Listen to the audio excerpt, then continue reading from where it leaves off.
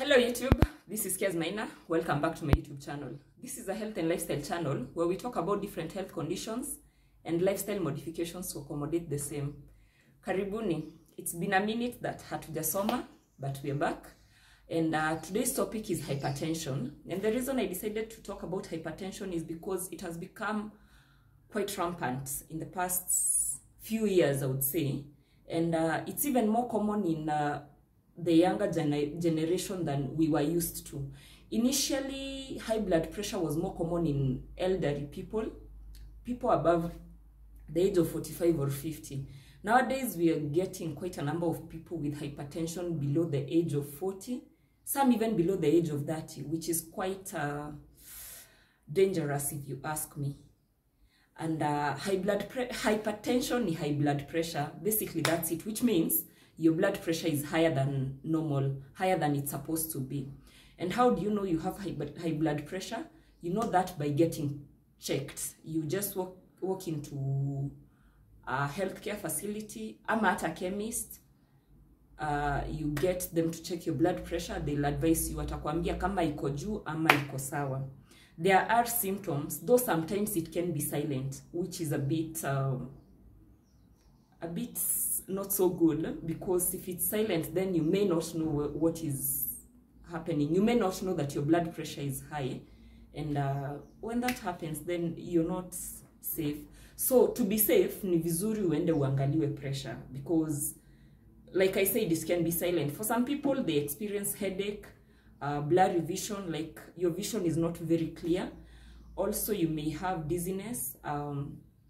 Normally, you're not supposed to feel your heartbeat, but if you're aware of your heartbeat, we call that palpitations. Again, that may be an indicator that your blood pressure is high. What else? Your limb may swell, you may have some chest discomfort or pain.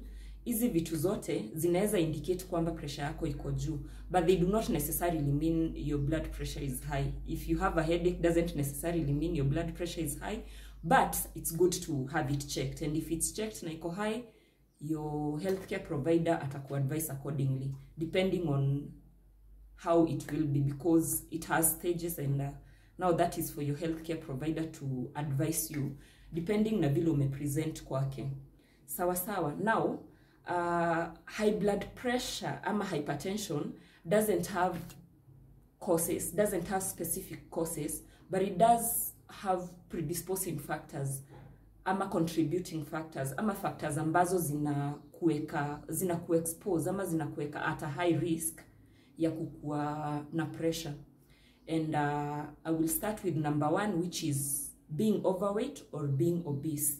So we advise mostly ujaribu, if you walk into, hata si lazima uende kwa hospitali, kuna watu wanakuanga wakipima weight na height kwa centers. They can tell you your weight and estimate your BMI for you, and then they will tell you if you're obese, if your weight is right, if you're underweight, if you're overweight. Hizo vitu zote watakuambia, and now you can know what to do from there. So if you're overweight, you have a higher chance of getting hypertension more than someone who is within their normal weight range. Another thing that may predispose you to hypertension is low physical activity or physical inactivity. This is for people who do not like exercising or even leaving their couches.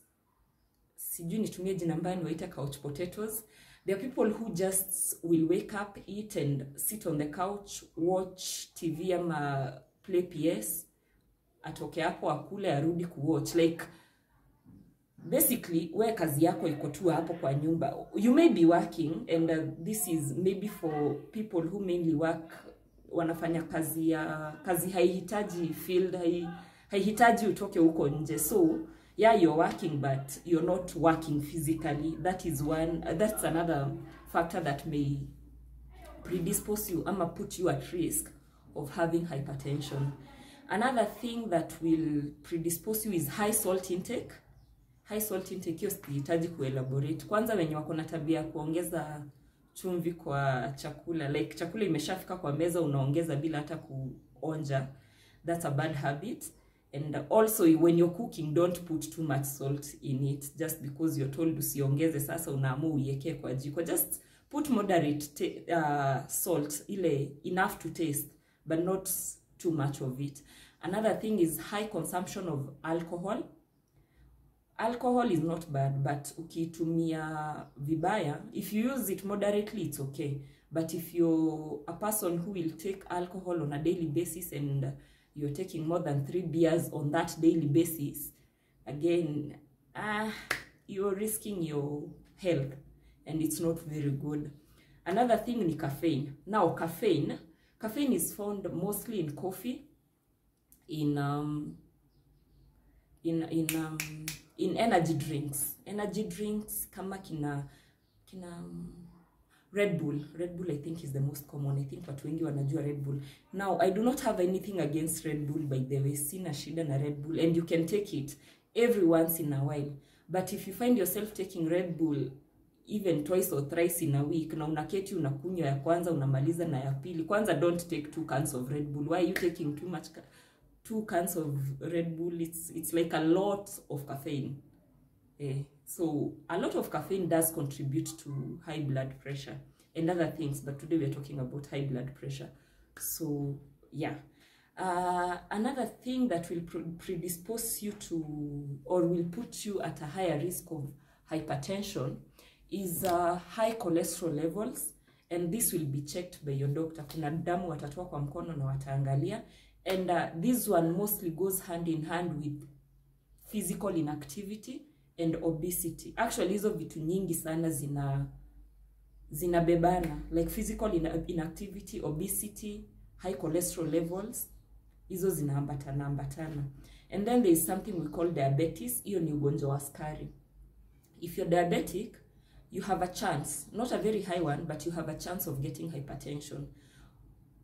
That said, it's always necessary to, especially if it's not well controlled. If it's well controlled, likelihood iko chini. Iko, but it's lower. But if your blood sugar is not well controlled, then you're at a higher risk of getting hypertension than someone who has controlled their blood sugar well, or someone who is not diabetic.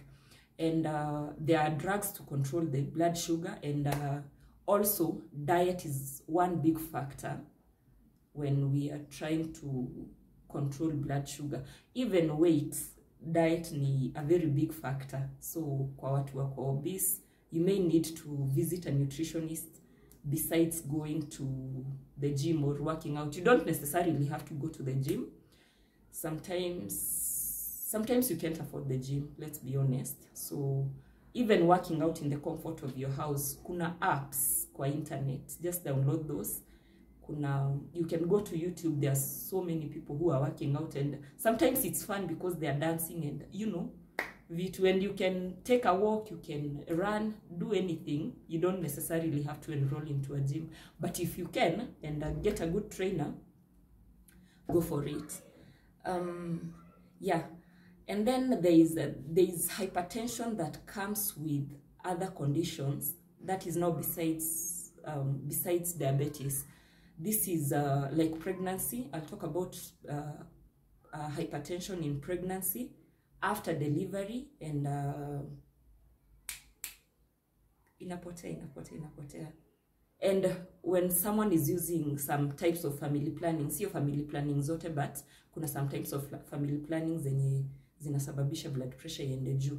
We'll talk about that at a later video.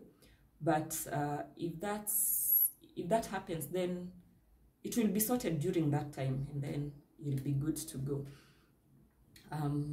I think with the predisposing factors we are done, and symptoms pia tulishasema. You may experience a blurry vision, headache, dizziness, chest pain, palpitations, lower limb swelling.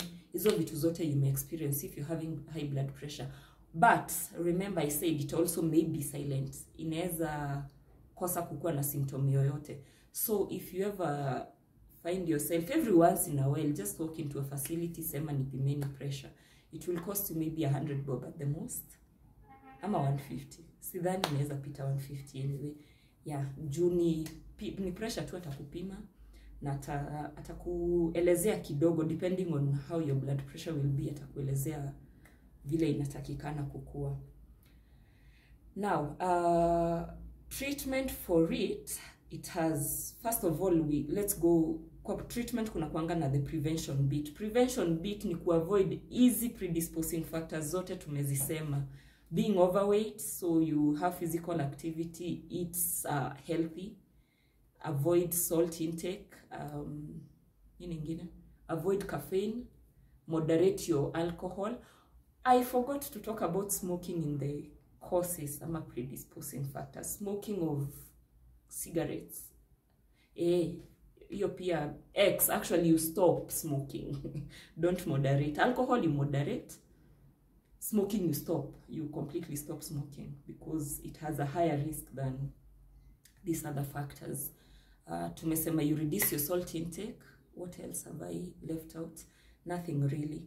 Now, the other part of treatment which is not preventive is medical treatment.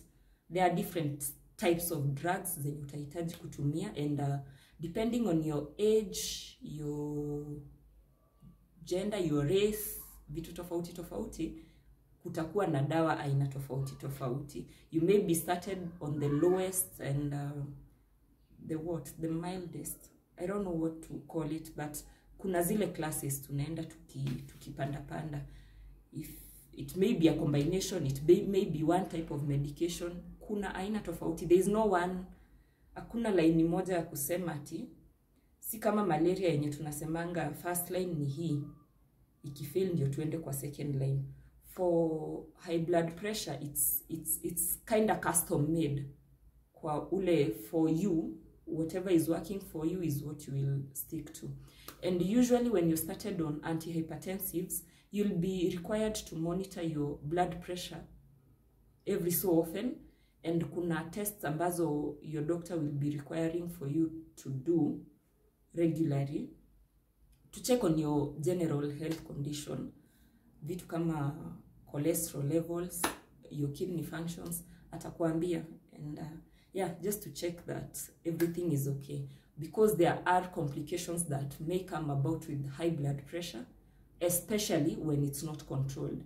When it's controlled, most of these conditions, when they are controlled, when you're able to take your medication as required, and when you're also able to follow the preventive and lifestyle modifications that are required for you to live with that condition, it is hard for you. It is not 100% going to prevent you from getting complications, but it will play a role. So you need to pay attention to those as well. The lifestyle modifications that you need to make to live with the condition that you have. Today it's just hypertension, but kuna wenye wanaishi na pressure na diabetes, na pia wao wako na zile conditions wameambiwa try to avoid this, try to do this, try to do that. That same way. So the complications that may arise, number one, you may get a stroke. A stroke will happen if you have a very high blood pressure that will cause an infarct in your brain. So may cause a stroke. You may have heart failure or even a heart attack. And blindness. Blindness is a factor if your blood pressure is too high. And what else? Kidney disease or other organ failure and diseases, they may happen if your blood pressure is not well controlled. So the take home message today is every now and then, hata kama wewe ni less than 30, like I've said, nowadays people as young as 30 or less than 30 actually are getting hypertension, which was not what we were used to before. So ukijipata, mostly if you go to a hospital and you have any other condition, most likely daktari wako atakupimia pressure. But if they don't, you can request them to check your blood pressure. Na hata kama hauko mgonjwa, just walking into a facility, tell them, I want to check my blood pressure. Hawatakata, atakupima na kuambie kama iko sawa ama haiko sawa. And another take home ni mkuwe physically active. hata kama kazi yako involve ku move around, set aside at least 45 minutes to an hour in your day to do something physically. Hata kama utatoka utembe for like an hour and come back, and yeah, or even just work out in the house. Do something physically to avoid that physical inactivity. Eat healthy, stay safe.